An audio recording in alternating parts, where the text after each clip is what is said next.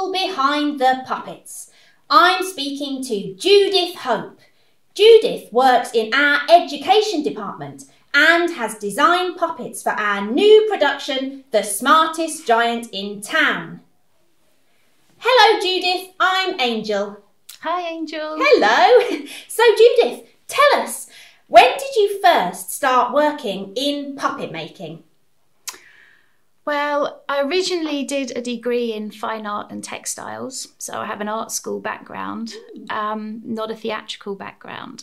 And soon after graduating, I applied for a job with a children's theatre company, and they wanted someone to be a general maker, so I started making scenery, props, costume, and then one day they said, could I make some puppets?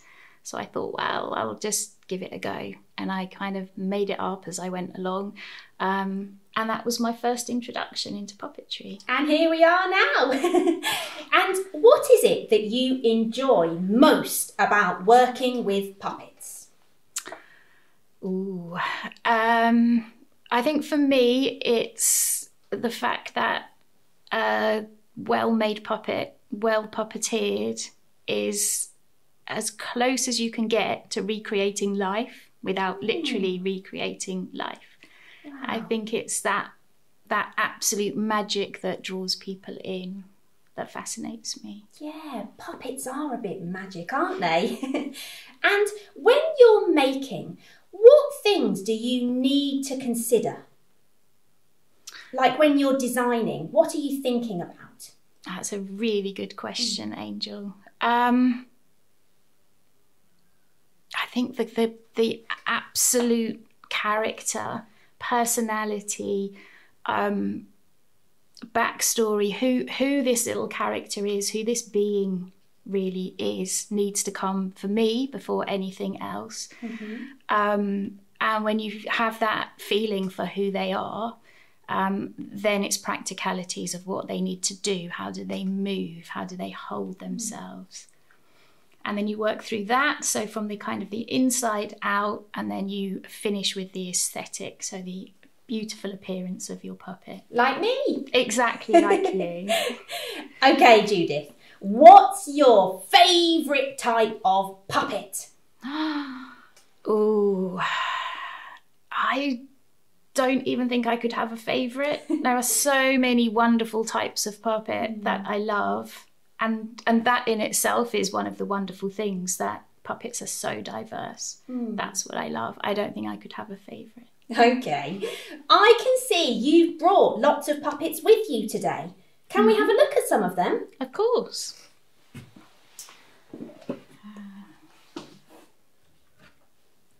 So we could start with, this is Horatio. Horatio, hello. So tell us a bit about him. Let's just steady him. So Horatio was made by me, but he doesn't belong to me. He was made for a company called Tatwood Puppets, and they have a show called Cabaret of Curiosity. Ooh. And Horatio runs his own little kind of travelling, curious, almost circus, with different performers, and he is the compere of the show.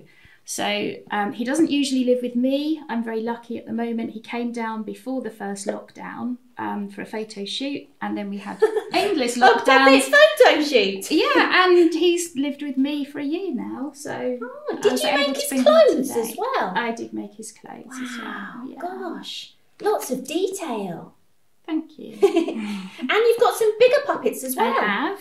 Let's just pop Horatio back.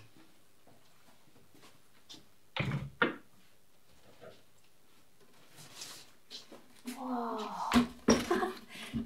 So this is Magnolia. This is just her head. Oh. So she's on this rod here. She carries this post box. So she is one of a pair of magpie puppets. She has a partner called Magnus, and they are large walkabout puppets. So they're actually walking nests, which we wear on backpacks high above our heads, and their heads peek out from the nest, and they carry these collecting boxes. And I don't know if you know the magpie rhyme, 1 for sorrow, 2 Oh, for joy. yes, I know. 3 for a girl, 4 for a boy, 5 for silver, 6 for gold, 7 for a secret never to be told. So they walk around in their walking nests and they collect people's secrets. So people write their secrets on these little pieces of paper and then they post them. Oh, that sounds exciting. What is a walkabout puppet though? Good question. So a walkabout puppet is not always large, but often a large puppet. My walkabout puppets are quite large. Yeah. As I say, we wear backpacks and they're high above our heads so everyone can see them. And instead of being in a show, so instead of being in a theatre performance, they kind of mingle amongst people at various events and festivals and people interact with them.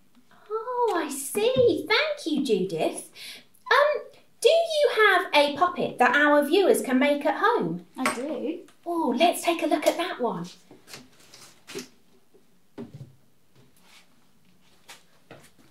So I have made a swimming turtle puppet. Oh! Oh, it moves as well. Yeah, so you've got 2 little rods. You can move their legs so they can swim, and you can make up lots of lovely ocean-themed stories. Oh, and it moves. How do the legs move? Well, underneath, you can see we've got these split pins here. Mm-hmm.